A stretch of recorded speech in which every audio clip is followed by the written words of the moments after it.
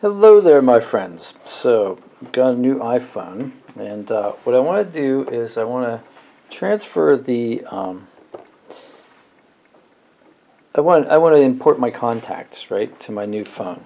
So, here's what I'm going to do. I'm going to go to my Gmail account where my contacts were saved on my Android phone, and I'm going to try to get Gmail to download the contacts into my new iPhone. So let's see if I can do that. Okay, so let's go to settings.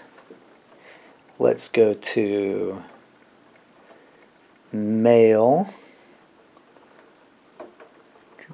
Let's see here. There's mail right there. Let's go to accounts, right? And then what I'm going to do is I'm going to have to add an account.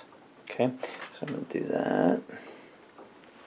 And it's Gmail, so Google. And it says it wants to use Google to sign in, and I'm going to hit OK, continue. And then I'm going to sign into my Gmail account, but you guys don't need to see that, so I'm going to go ahead and take you off screen for a second.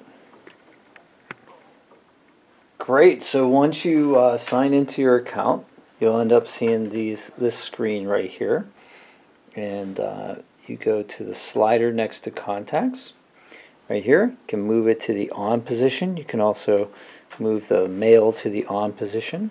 Your calendars, and if you have any notes there, it'll import those into your notes as well. And yeah, just hit save. So we're going to do that. Alrighty, now I'm going to go to my contacts list. Go back to the home screen.